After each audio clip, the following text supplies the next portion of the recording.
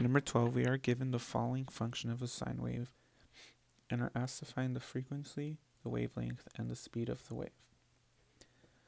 The first thing we have to do is list our knowns and unknowns. We're given the amplitude, the wave frequency, angular frequency, and the wave number. And so now we have to find the frequency, the wave length, and the velocity. We can look at our list of equations that are given and use our givens to find our unknowns.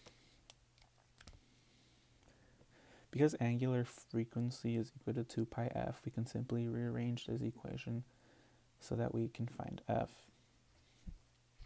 And so we get f is equal to w over 2 pi, which will be 124 divided by 2 pi, and we get a frequency of 20 hertz. We have found f, and now we can move on to finding either wavelength or velocity.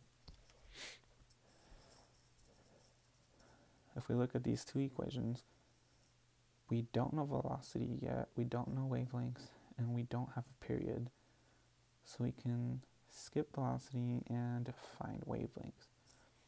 To find wavelength, we can look at the equation of k, which is 2 pi over wavelengths, and just rearrange that so that we can find wavelength.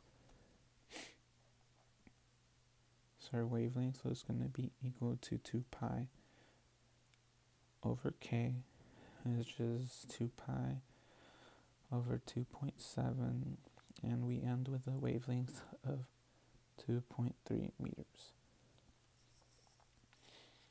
So now we have frequency and wavelengths. We can finally move on to velocity. But looking closer at this equation written down, we don't have a period, so we have to find an equation that incorporates frequency. And that's simple because t is the same as 1 over f. And we can just replace that and rearrange the equation for us to get velocity, which is wavelength over 1 over frequency. And that is going to be 2.3 meters over 120 hertz, 1 over 20 hertz.